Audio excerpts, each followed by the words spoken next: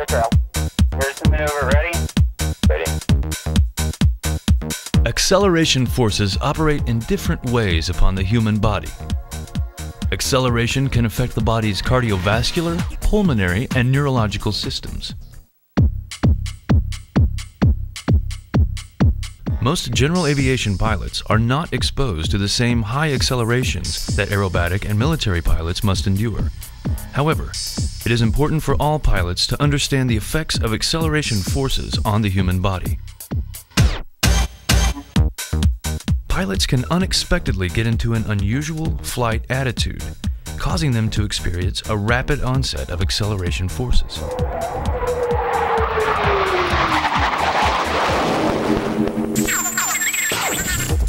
Speed is defined as the rate of motion. It is the distance one travels in a certain amount of time. Speed equals distance over time. Velocity is defined as the rate of motion coupled with the direction of travel. Velocity equals speed and direction. Acceleration is defined as a change in velocity per unit of time.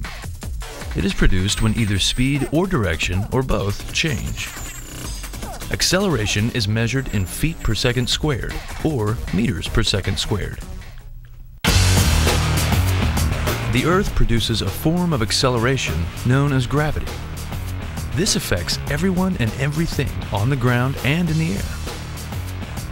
Acceleration produced by gravity is represented by a constant value of 32 feet per second squared.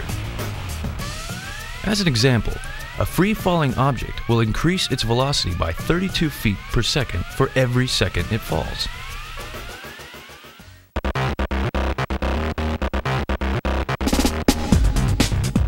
The three types of acceleration are linear, radial, also called centrifugal, and angular. Let's look at what each type of acceleration represents. Linear acceleration reflects a change in speed, either an increase or decrease without a change in direction. Linear acceleration occurs during takeoff, landing, or on level flight with a change in throttle setting. Radial or centrifugal acceleration is the result of a change in direction without a change in speed.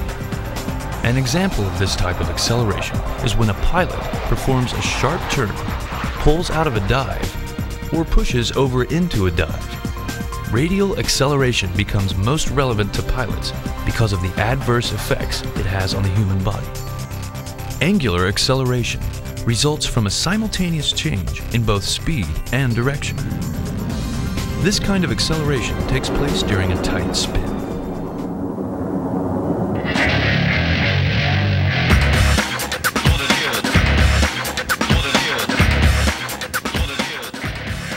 To better understand the effects of acceleration on the human body, it is necessary to discuss in more detail the concept of g-forces. Inertial force is a result of acceleration produced by Earth's gravity. This force acting upon a mass is termed 1g. In aviation, we refer to g-forces as forces resulting from acceleration exposure. For example, an airplane capable of pulling 7 Gs can expose the pilot to acceleration intensity 7 times the force of Earth's gravity. To imagine what a G-force experience is like, envision that your body weight has suddenly increased 7 times. Then try to perform ordinary movements like moving your head, arms, or legs.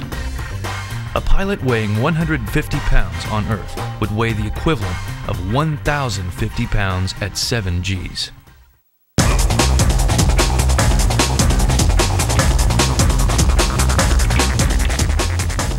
The position of the body relative to the acceleration applied allows us to classify G-forces into 3 types: transverse, lateral, and vertical. A transverse G-force is also known as Gx.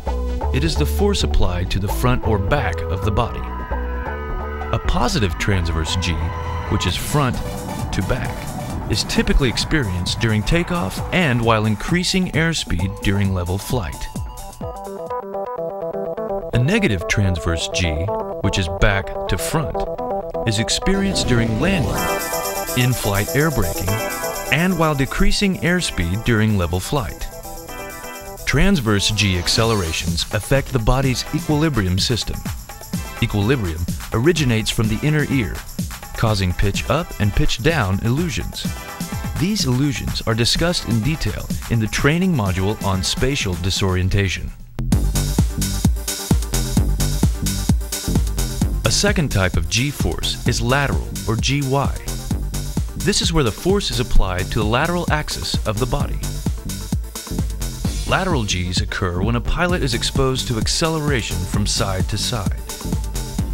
Lateral Gs occur during a vertical roll, a rudder roll, an aileron roll, or an uncontrolled flat spin. The third type of G-force is vertical, or GZ. Vertical G-force is applied to the vertical axis of the body. A pilot exposed to this type of acceleration from head to foot experiences positive Gs. In contrast, negative Gs are experienced from the foot to the head.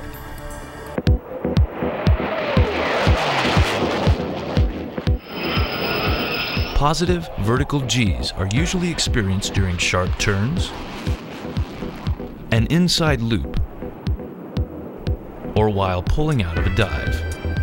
Similarly, you can experience negative vertical Gs during an inverted turn, an inverted loop, or while pushing over into a dive.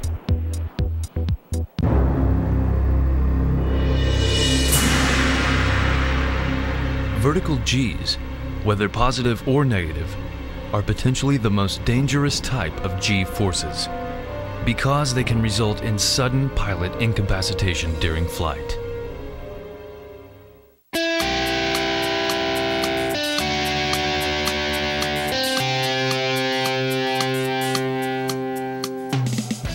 There are several factors about G-forces that impact an individual's tolerance level. Magnitude of the G-force is the number associated with the amount of G-force applied to the body. For example, a low magnitude G-force is more tolerable than a high one.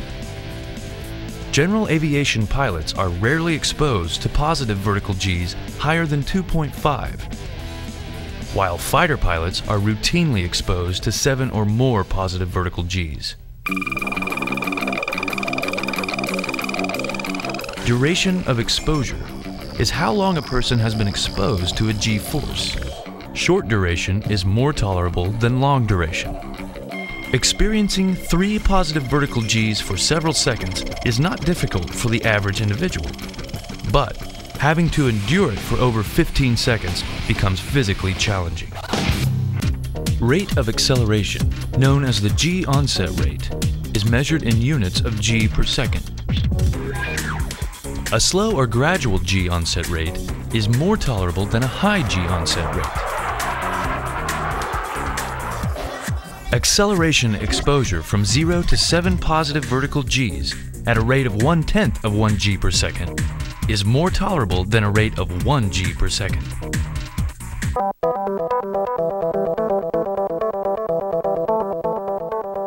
Direction of force is defined by the axis of the body where the G-force is applied. By determining the direction of the G-force, you can determine the G-type.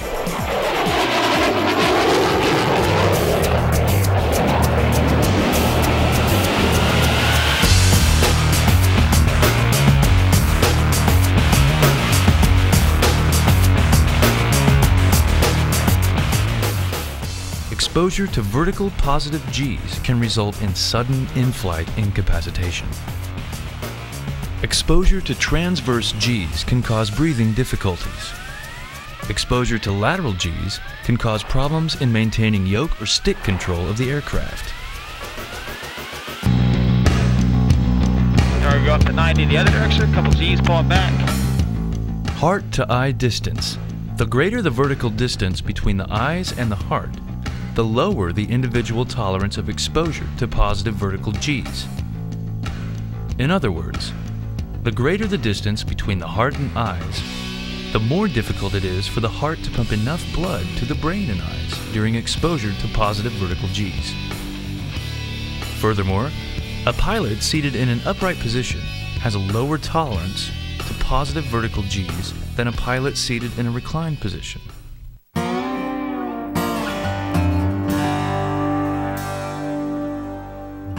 Keep in mind that self-imposed stress, such as fatigue, dehydration, and alcohol consumption, as well as cardiovascular and pulmonary medical problems, may decrease individual tolerance to G forces.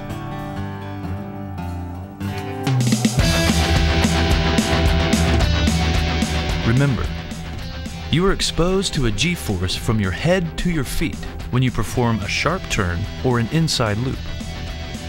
Most symptoms associated with exposure to positive vertical Gs are related to the pooling of blood in the abdomen and extremities. This results in an inability of the blood to reach critical organs, such as the brain and eyes. When blood pools into your lower body and extremities, the blood supply to your brain decreases, which then leads to oxygen deprivation. Since the eyes are an extension of the brain and are vulnerable to the lack of oxygen, eyes are most likely to be affected by the exposure of positive vertical Gs.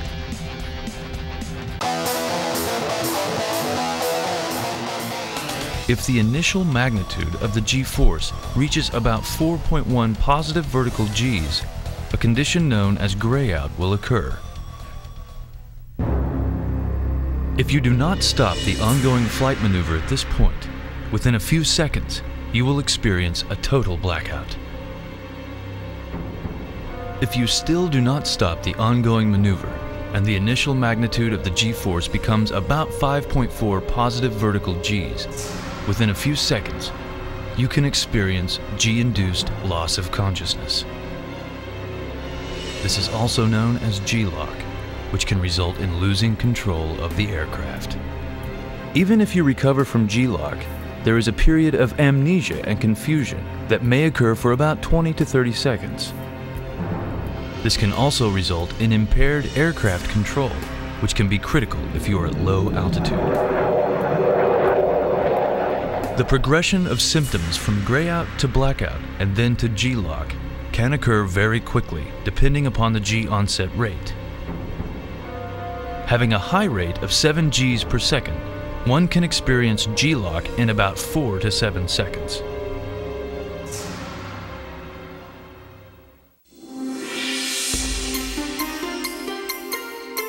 Today's very maneuverable high-performance aircraft can achieve very high G onset rates.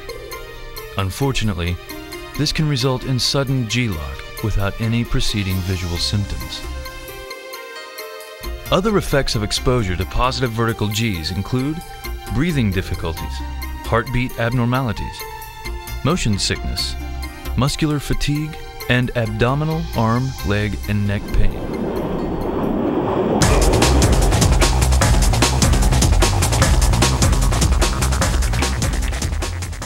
Military and civilian aerobatic pilots sometimes use anti-G suits, anti-G straining maneuvers, and a change in posture to increase or prolong positive vertical G tolerance. An anti-G suit consists of a series of air bladders attached tightly around the legs and the abdomen. These bladders automatically inflate during exposure to positive Gs. When inflated, the abdomen and legs are squeezed and the blood in the upper body is prevented from pooling in the legs.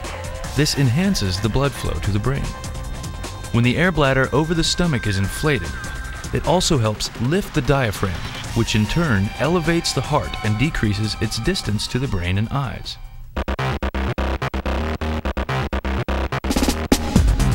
An important point to remember is that the closer the heart is to the brain, the less the heart has to work to keep blood pumping to the brain. This explains why short-statured pilots have greater tolerance to positive vertical G forces than taller pilots.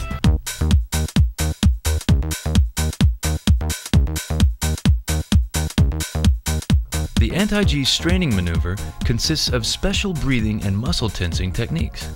Using these techniques helps improve blood flow to the heart and brain during positive vertical G exposure. The anti-G straining maneuver involves forcefully exhaling against a completely closed glottis, the structure that closes the windpipe from the esophagus, and at the same time contracting the muscles of the legs, arm, and abdomen. A cyclic breathing technique must be used that involves a rapidly inhaled lungful of air. You must forcefully exhale against the closed glottis to increase internal chest pressure. This compresses the heart and blood vessels in the chest cavity and provides an artificial pumping action that increases the blood flow to the brain. As a result, blood flow to the brain is maintained during positive vertical G exposure.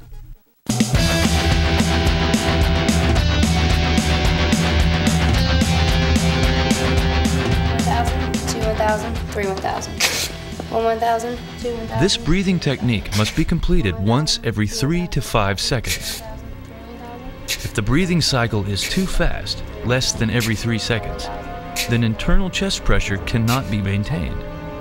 Fatigue, hyperventilation, and G loss of consciousness can occur.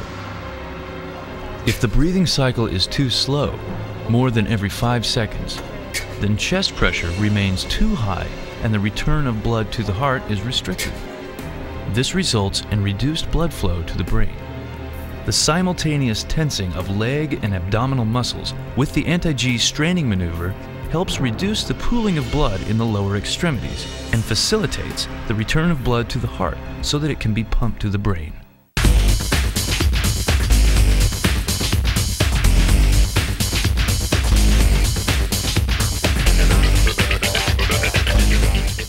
The anti-G straining maneuver is physically fatiguing because it requires the use of body muscles. You should prepare yourself for this activity with a well-rounded physical fitness program that incorporates weight training to help the strengthening of contracting muscles.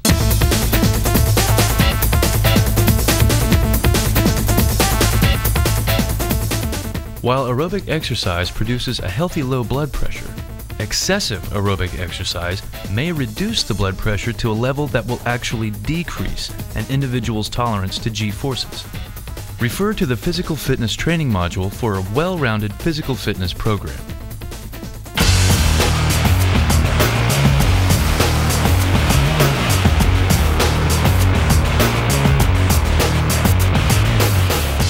In-flight postural modification is another technique that increases tolerance to positive vertical Gs.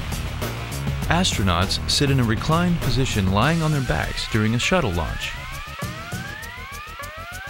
The F-16 aircraft has a 30-degree tilt-back seat to reduce the effects of positive vertical Gs acting on the body during in-flight maneuvering. Aerobatic pilots fly airplanes with seats that tilt back. They also have rudder pedals moved forward and upwards to elevate the position of the legs and feet in relation to the upper body. All of these seating positions allow astronauts, fighter pilots, and aerobatic pilots to be positioned in a way that decreases the vertical distance from the heart to the brain, thereby helping to maintain adequate blood supply.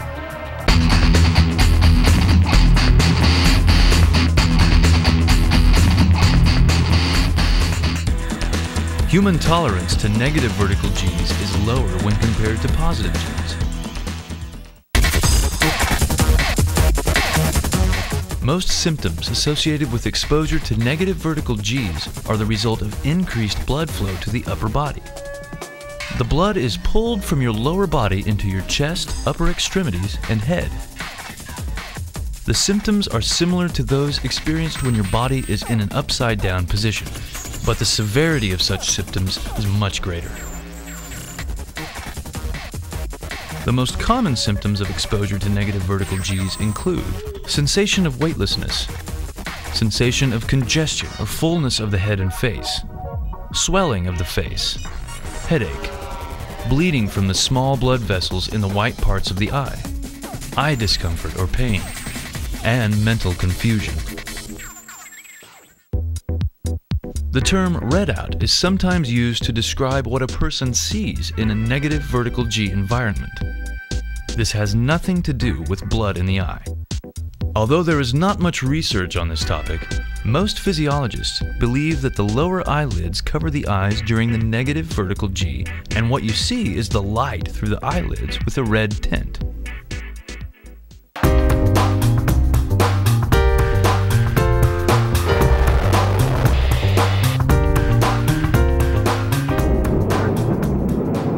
In summary, a G-force affects the body's cardiovascular, pulmonary, and neurological systems. The basic concepts of speed, velocity, and acceleration can help you to better understand G-forces.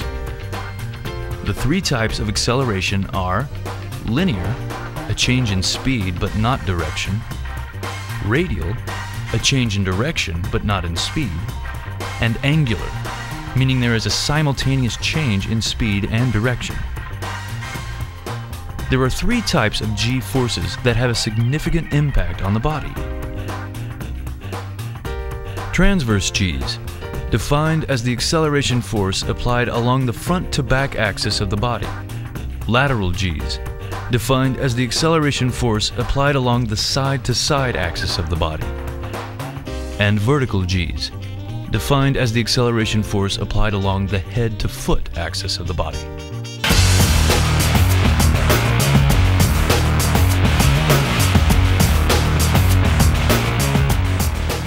There are several factors about G-forces that have important implications for individual tolerance limits, including the magnitude of the G-force. The greater the magnitude, the lower the tolerance. Duration of exposure. The longer the exposure, the lower the tolerance. Rate of acceleration. The higher the onset rate, the lower the tolerance. Direction of the force, defined by the axis of the body where the G-force is applied. Heart to eye distance. The shorter the distance between the heart and brain, the greater the tolerance to positive vertical Gs. A pilot seated in a reclined position has a greater tolerance to positive Gs than a pilot in an upright position.